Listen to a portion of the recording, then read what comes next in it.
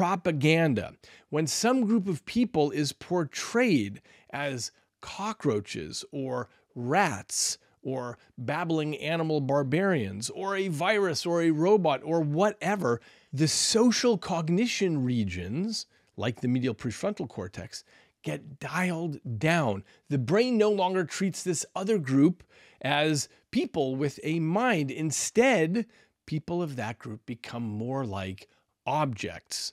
And when these circuits are not steering your decisions, violence becomes psychologically easier. As an example, unless you're a vegetarian, you don't really mind murdering a big, beautiful animal like a cow or a bull because you want that burger. And that animal is just an animal to your mind. It's not a human. And so your medial prefrontal cortex is less active when you look at that cow. And so you can take a knife to its throat without that keeping you up at night.